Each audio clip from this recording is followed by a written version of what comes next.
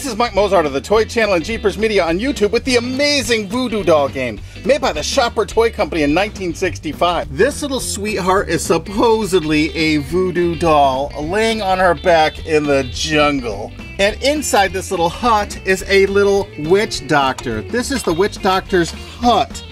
And if you put the wrong pin in the wrong hole of the voodoo doll, he jumps out of that hut and scares the crap out of you.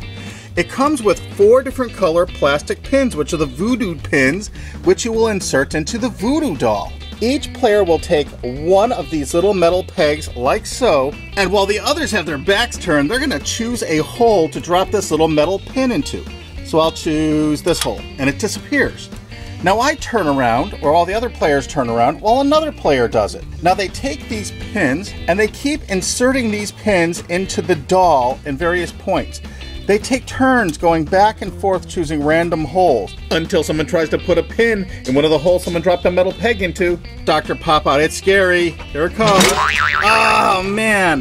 And it's amazing how much this looks like one of the little trolls that people sort of collect. This is the Voodoo Doll game, and it's very similar to the Huff and Puff game, which was also made by the Schaper company at the same time, with 3 little pigs' houses and a big bad wolf.